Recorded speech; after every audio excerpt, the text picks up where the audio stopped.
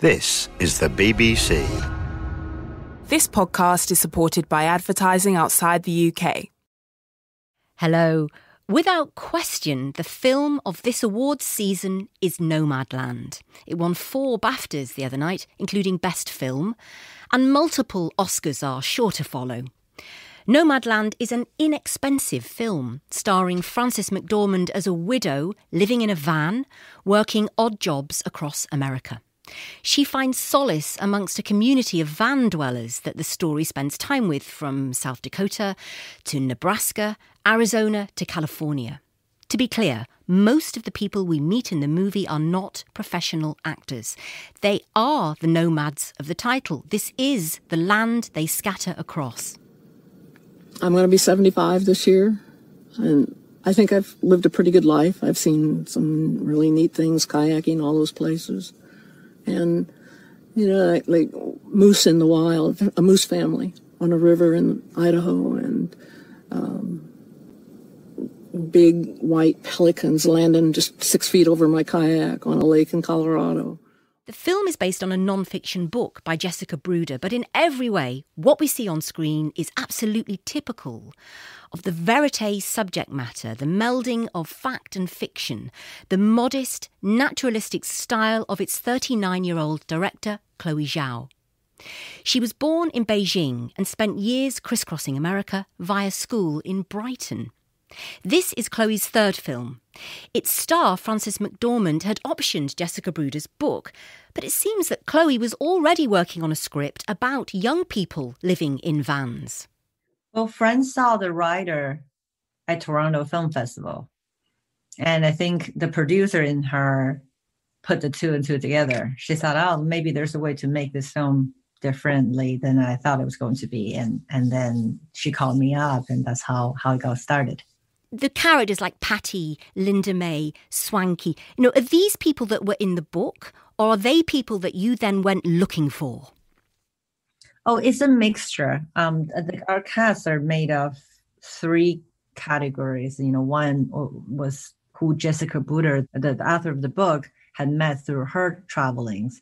And then the other third was the people that we met in prep and while making the film. And then also we have people that in Friends' life, actors that we brought in to complete the cast. I was very lucky a couple of years ago to interview Brady Jandreau. He came into the studio at the BBC.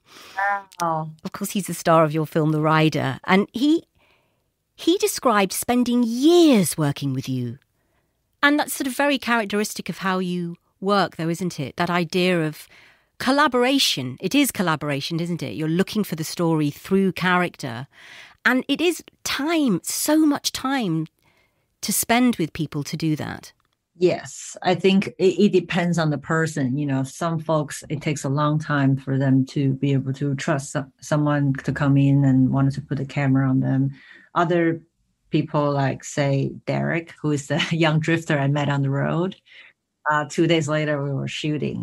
He's just, you see someone is so open to have different life experiences. He's very, very trusting in that way. And also he's very savvy. He's been living on the road for years. Like, he can tell very quickly who he can trust or not. Where are your mom and dad? Back home in Wisconsin. Think they worry about you? You don't get lonely? Got a girlfriend anywhere? Well, to be truthful, there's one. Mm-hmm. She lives up in the North Country, small farm. She's happy with her life there.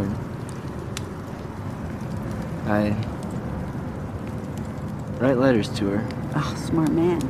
Very good. Letters are good. I just can't ever write about anything I reckon she'd care about. When we first see him, he looks like a 19th century gold panner, doesn't he? He has that hat.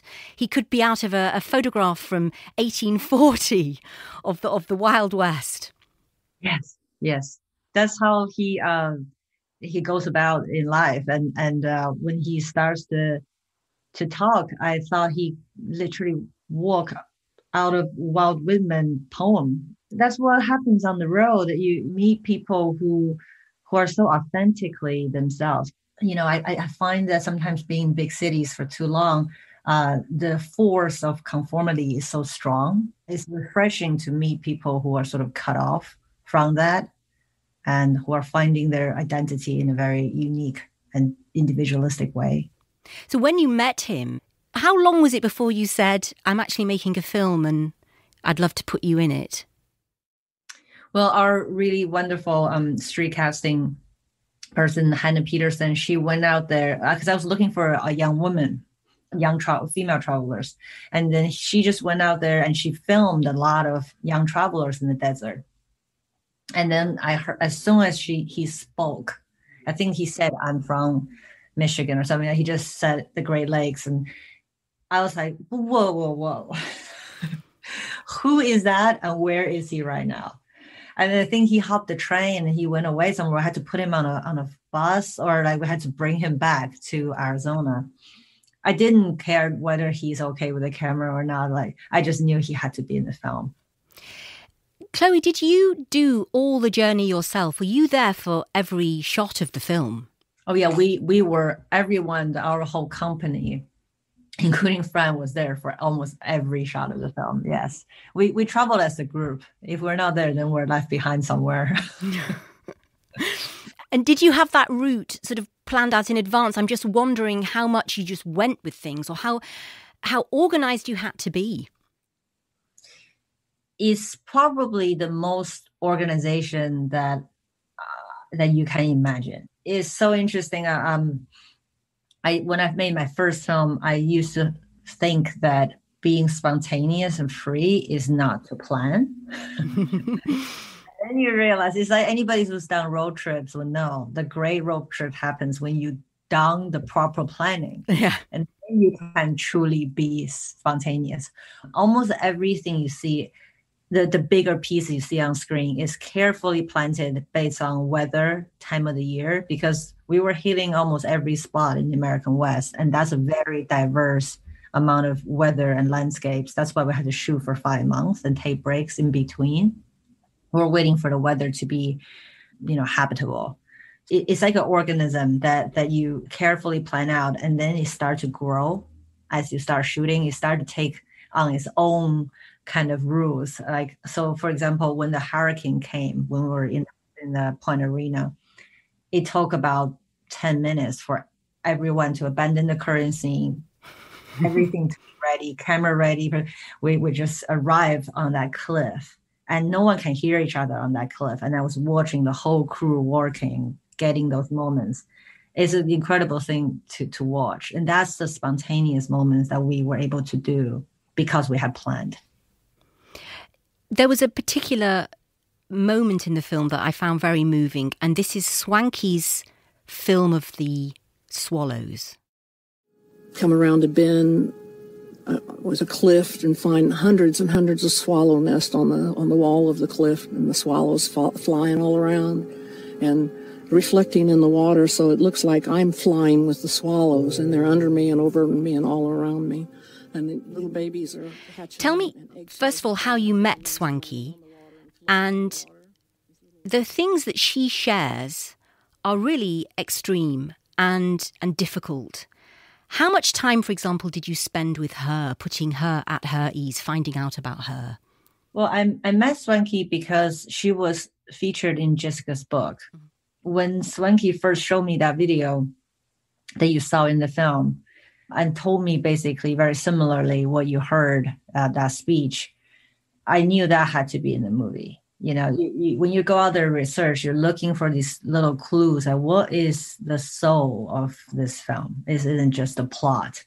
And when I have a moment like that, I actually build a huge part of the movie around it. So I thought Swanky, the character, maybe how do I use this video? Maybe she had to take a trip to Alaska, right? And why would she take a trip to Alaska? Maybe she has terminal illness and this is her final trip, because Swanky doesn't have that in real life, by the way. And then I thought, what story can I tell of Fern in that moment to be able to make this Swanky story relevant, which is the first time Fern talks about her husband's death in the film. So the screenwriting process germinated from that little seed that is so special that you have to grow outwards for that moment to matter to the audience. And therefore, to answer your question, when Swanky does do it on that moment, she's not going away too much from her own life. But Swanky is one of the people that could take on another role, I think, to act, because she definitely was playing someone with terminal illness that she doesn't have. To be fair, that she was the living interpreter in a historic museum, which she pretended to be, a carpenter's wife from the 18th century all day long. So I think she has some like natural acting talent. It is an interesting thing, isn't it? This idea that it's just a subtle shift in which she uses her own memories, her own life, and yet it's still a performance. And there she is with one of the great actresses of our time, Frances McDormand. And it's a strange tension seeing two people like that together on screen, giving their versions of performance, isn't it? Yeah, and then it says a lot about the vulnerability and humility of Frances as well, that she's able to, in that moment, just be a listener, and listening with so much intent and so much compassion. And I think that helped our non-professional actors' performance. So not as much with Swanky, but overall throughout the film, she was able to help me pull those moments from the non-professional actors as well. Another very unusual thing about the film is that this is a movie about a woman who is not looking for love. She's not looking to be saved. Cinema's great narrative is always redemption, isn't it? That's the way films always tend. And yet this is a woman who's not remotely interested in that. That is highly unusual. Was that something you always wanted to do? I think that was quite important for Fran and I early on creating the character Fern. There's a couple layers to that. So, people compare to Fern to John Wayne, to Ethan Edwards, to the Searchers when she walked out of the house at the end. Yes. Like in Westerns, you often see the men like go into the wilderness to the danger, and the women stay in the town or in the homestead. And this, we're really, this time the man is passed away. Yeah. And the woman is on her own, which you find a lot of women on the road like that. And they, now she's the one that's going to the wilderness. On another level, there's an important message about solitude, the importance of solitude in the film. When you lose all these identity that makes you feel not alone in the past, like your family, your community, your jobs, when that's all gone, you have to find a new way not to be alone. And instead of just having another person coming in to cure that loneliness, she had to discover a relationship with herself, with nature, and to try to find, there's a difference between loneliness and solitude, right? For her to be at peace in solitude. I think that's a really important virtue that isn't as celebrated today. So that's important for Fran and I. And that final shot you referenced, that against the landscape, was that a deliberate John Ford Searchers visual reference? It wasn't deliberate, but it's definitely in the psyche of my my cinematographer, who Joshua James Richards, who grew up with Westerns, coming from the UK, and he when we went to Empire on the research trip, we found that house, and then I walked into the backyard myself. And then in that moment, I realized that, okay, this is the ending of the film. And then at the same time, he took a picture of me. And then we look at that picture, go, oh, that's it. That's the ending of the film. Obviously, we added another shot in the edit afterwards. But in that moment, it was when we knew we had to make a film working backwards from that moment. Oh, wow. So you saw that earlier on. I see. So you were John Wayne in that shot. Yeah, and we have that picture, which is, I'm going to treasure that. Oh, I bet. How fantastic. It did make me think that actually, I don't think an American could have made a film like this right now, as we are in history, or your other films. There would be too many, legacies of maybe guilt, colonialist history. There is a warmth to this film There is love in it for the beauty and potential of America and all the extraordinary people that it shelters and rejects, that I just don't think an American could possibly make a Western like this. Oh, I'm sure they can. But thank you. I go out there and I try to connect with people. It's not that difficult, really, to find goodness, strength, and perseverance and sense of community and people wanting to help each other. Especially, I think, when you're out there, you are united by, say, a big storm coming your way, right?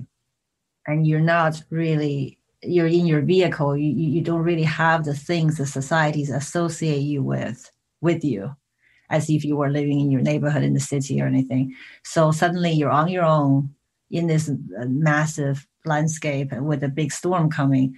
That person next to you, you look at each other, even though you might disagree on everything, you're going to help each other out. I believe that. I believe that we're born good, and so once that all that stuff is shed away, that we want to help each other. And I saw that out there. That gave me a lot of faith when I was making this film. I wasn't cynical. And it was because of the people. Chloe Zhao. And Nomadland will be available to stream later this month on Disney+, and it'll be in cinemas too in May. But in the meantime, let's revisit The Rider, which was this programme's Film of the Year when it came out in 2018. Set in South Dakota, it stars real-life ex-rodeo rider and member of the Sioux tribe, Brady Jandreau. He plays a lightly fictionalised version of himself, trying to scrape a living as a horse whisperer after a cataclysmic accident in the rodeo ring. She's good out there for a while, and until the whistle she got real trashy and started turning there by the fence, sucking back, and I went over the front of her, and she stepped on my head, popped me out, and didn't knock me out until they got me back to the hospital. I had a seizure and went into a coma. As I mentioned to Chloe, Brady Jandreau came into the studio in September 2018. Now, this really is one of my favourite interviews ever on this programme, not only for the sheer novelty of talking to a rodeo rider, as he sat so unassuming in a vast Stetson and a pair of little suede moccasins, but also for how he described the way in which Chloe Zhao worked, the way she found a story, the years spent researching and building a narrative with him. Chloe shot part of her first movie, Songs My Brothers Taught Me, on the Pine Ridge Indian Reservation. Some of the scenes from her first movie they took place on a ranch called the Muleshoe Angus Ranch, and it's owned by my elder cousin Todd O'Brien. That's where she met me. I was on a full-ride rodeo scholarship to ride broncs and bulls at Oklahoma Panhandle State University, and I decided to take my career in rodeo to the next level, and I bought my professional rodeo cowboy permit, and I come back to South Dakota to rodeo, and I needed a job, so I went back to Todd's. And once she seen my ability to work with wild horses was what drew her to me. And she would film me and stuff, and she noticed that the camera or people around wouldn't have any effect on my connection with the animal. And so this was all before you had a catastrophic accident, isn't it? Yeah. What happened then?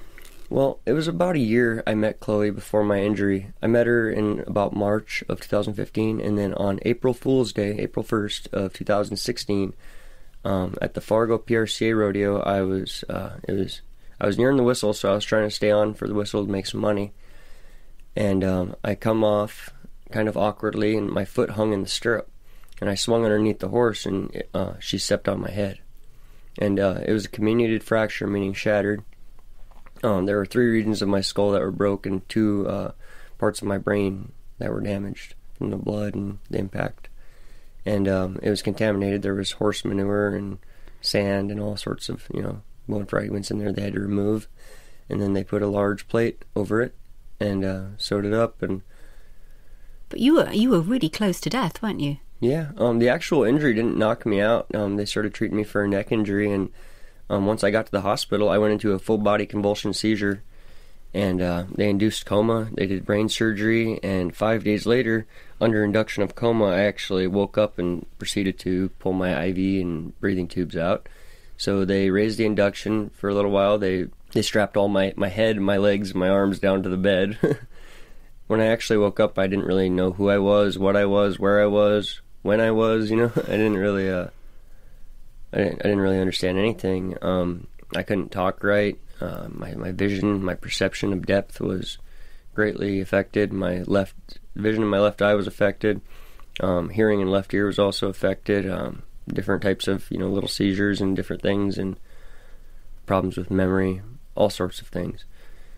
And basically, after I got out of the coma, I demanded to be let loose. I mean, I just felt like I was getting worse and worse day by day in there.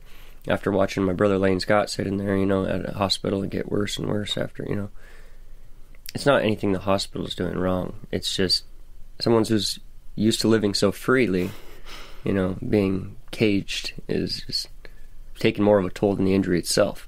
So what did you do? I told them I need to be let out. And they said, well, we can't legally hold you if you can pass a series of tests. So I just did my best to pass them, and they let me out. And where did you go? I went for home. We stopped at a gas station, and I put in a pinch of chew, and after that I could eat again. And 3 days after I got home, I actually helped my father-in-law, Leroy Puyer, who is also in the film. I helped him pull a calf out of a cow. It was her first time she ever had a calf. And then 2 weeks after my head injury, I rode Gus again, who is a very well-trained horse.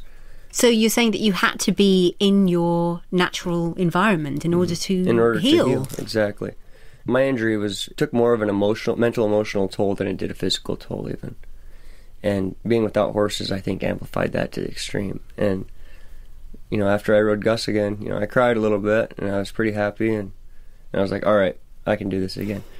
And a short month and a half after my head injury, I actually went back to training the horses again, the wild horses for other people that had never hardly been worked with again, just a month and a half after. And through my connection, I believed I was safe. Tell me, how did Chloe pitch the idea to you of making a film which is a kind of fictionalized version of you? You're sort of playing yourself, but not. Well, what did she say? Before my head injury, she talked to me about possibly being in the film, in her next film. She didn't really have a story yet. We tried possibly like romance type stuff. Nothing ever really seemed to work out. And then after my head injury, Chloe found out I was training horses again. And she basically called me on the phone and chewed me out, and she was upset about it. And, she's like, Brady, you could die. And I said, well, Chloe, I don't feel alive, not riding. She said, so you think you can continue to do this? You can keep doing it? And she was like, well, what about a movie? You think you could do that too? And I said, well, I haven't been working for a month and a half. I'm in debt. I'm going to have to train horses while we're doing this movie, because it wasn't an exponential budget by any means. So yeah, every morning, just 4.5 months after my head injury, I'd wake up at 5 a.m. and go and train horses until about noon or 1, and then I would go shower and go and shoot from then until magic hour every day. Did the camera ever feel intrusive? Because you see the injury on your head, your recovery, it's very painful for you. Did you ever feel that it was just too much? When I was very young, like very small, I would ride horses in the ring to be sold. And, there's all kinds of eyes, there's cameras, there's an announcer going on, and you have to keep your connection with your animal. I rode my first sheep at a rodeo when I was only 2 years old, in a diaper and a t-shirt. And, or maybe, I think I was almost 2. I was always used to people calling my name, and I had to stay focused on that bull or that sheep or that steer or that bucket horse or whatever it was throughout my life, or else I could get killed. There's people calling my name, there's people, hollering at me. So there's kind of an element of performance to exactly what you were doing. It's all showmanship. Horse whispering is a big thing in film. It pops up, it's seen as this sort of mystical, extraordinary thing that somebody like Robert Redford is capable of doing. And I've never spoken to a real horse whisperer. There is a beautiful scene in the film where you're breaking a horse and it takes all day, so it's down into the sunset. What feeling are you projecting to the animal? Because it's really observing and listening to you. Well, you can see it. Each horse is probably as much of as an individual, if not more of an individual than each human you meet. They have feelings, they have emotions, You know, it's just like being able to connect with a person that's never had any parenting. You know, like a kid that grew up with no parents, the way he would act. You know, that's kind of how a horse that grows up that's never been worked with acts. But there's one thing I can keep in common with a horse that's never been worked with, is that they look to me and they see something that's frightening, so I gain their attention through my connection and through my movement, my body language, the way I use my voice, how I present myself. I basically present myself to him as another horse trying to gain his trust. So is that why you move your head the way you do in the in the few scenes? Just moving your head the way I move my hand. There's an elegance and there's a grace to it. It's not all rough. You have to be feminine yet masculine, because you can't take crap from them either, because they're big. They're a big, dangerous animal. They could kill you. You know, so when an animal's trying to do something dangerous towards you, you have to be able to line them out to a certain extent. You know, you can't just be all gentle all the time. You know, you have to be both the mother and the father. Do you think the film captures truly what it feels like to be on that reservation? Yeah. That was the biggest thing, is we wanted it to be authentic as far as the Native American culture of it, and also the, cowboy culture of it. The biggest judges are going to be the old-time cowboys, and all the old-time cowboys say we did good. So I'm pretty happy about that. And that was Brady Jandreau, star of The Rider, which is available to stream, and it's a perfect companion to Nomadland. These are films that make you feel like you've completely entered the landscape, the American plains, the mountains, the deserts. These are hard lives, and yet still, in their way, romantic films. For the last 12 months, we've been following director Mark Jenkin as he's been working on his delayed follow-up to the mega-hit Bait. The film is Ennie's Men, and Mark sent us this dispatch last month, just as he was about to begin shooting.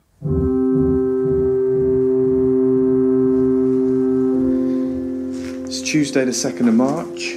I'm stood in one of our locations out on the West Penwith Moor, which is a derelict cottage.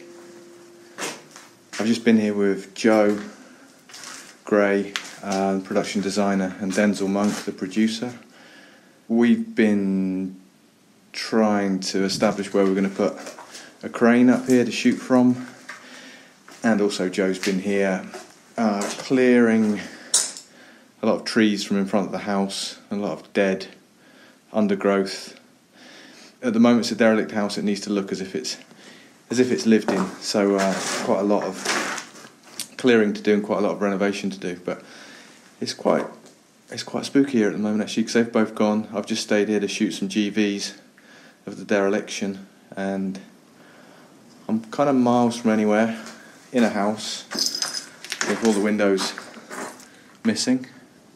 I was upstairs doing a shot a minute ago, which was quite, and it was very quiet, and then I heard a man and woman talking outside, so I came down to see who was here, and there was nobody here, and I can see in every direction for at least hundreds of metres, if not further, and there was absolutely nobody here, which the logical explanation may be that it's just people's voices travelling a real long distance over the moor, and with it being so silent here, I was able to hear it, and then just try not to think about what the other explanation is. Thankfully, whatever it actually was didn't incapacitate Mark, because we received another dispatch from him only days before principal photography was due to begin. And for those of us who don't speak the technical language of cinema, GV means general view or establishing shot. So I'm out and about again. I am actually filming today. We're still a few days ahead of when we roll the camera properly next Tuesday. It's currently Friday afternoon, Friday the 5th, which is St. Piran's Day, which is the Cornish National Saints' Day. So Gul Peran Lowen, which is Cornish for Happy St. Piran's Day. just going to shoot a couple of GVs of a certain thing. Try not to say too much because it is actually a bit of a plot point. But there's a sequence in the film which involves the main character finding evidence of something on the island where Ennis Men is set. We're not working with a massive budget, we're not working with massive resources, and it was quite a big build for the art department. But I heard word the other day that the ground had offered something up, and something had emerged out of the rocks, which is exactly what the art department were going to build, and it's just appeared exactly how we need it, which is really strange. So some sort of offering from the ancient gods.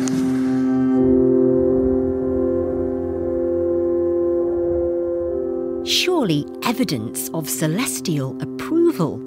But even when things do go well, the doubts can remain, especially in those cruel early hours of the morning. So it's Tuesday night. We're actually very early on Wednesday morning, and I can't sleep. I've been trying to sleep for about 4 hours, and I've given up and come downstairs, which is why I'm whispering. So we're underway. We filmed today.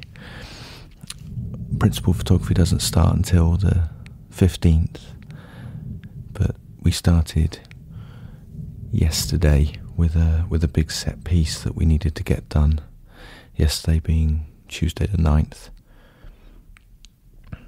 So we were shooting in a derelict cottage out on the moor, and the reason we shot so early before principal photography was that the cottage actually has to look like it's habitable, and so before the build happened, I decided to shoot a scene with the cottage in a derelict state,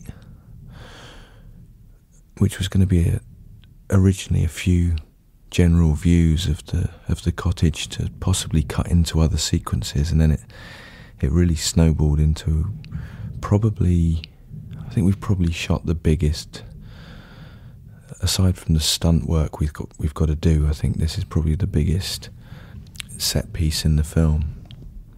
I didn't feel I was particularly match fit today. My brain isn't quite there yet. It's been a while since I've been shooting stuff, and the young people were incredibly patient while we got up to speed on things. And also the art department, I mean, what May and Joe, the production designers, have done with such limited resources is just incredible. We shot 3 rolls of film, and they're off at the lab, and we should have that back at the weekend, and I really hope I did them justice. We'd been up there the day before doing the setup, and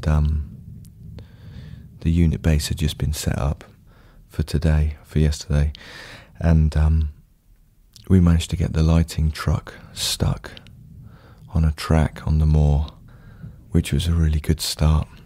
Luckily we had about 3 hours to kill while we waited for the 2 p.m. production meeting to start, so we spent a couple of hours attempting to dig it out,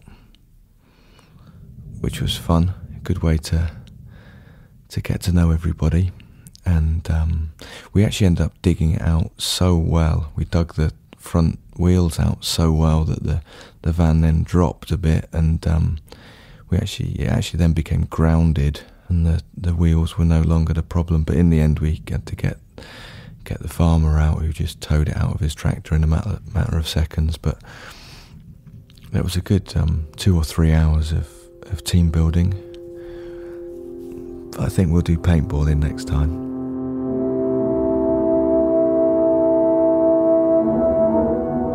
And that was Mark Jenkin. We'll hear his shooting diary next week, when we'll also join Andrew and Eden Cotting as they put their finishing touches to a new animation that takes us from the ocean bed to cloud-topped mountains. With no fees or minimums on checking and savings accounts and an app that lets you bank anytime, anywhere, choosing Capital One is like the easiest decision in the history of decisions. That's banking reimagined. What's in your wallet? Terms apply. Capital One, N.A., member FDIC.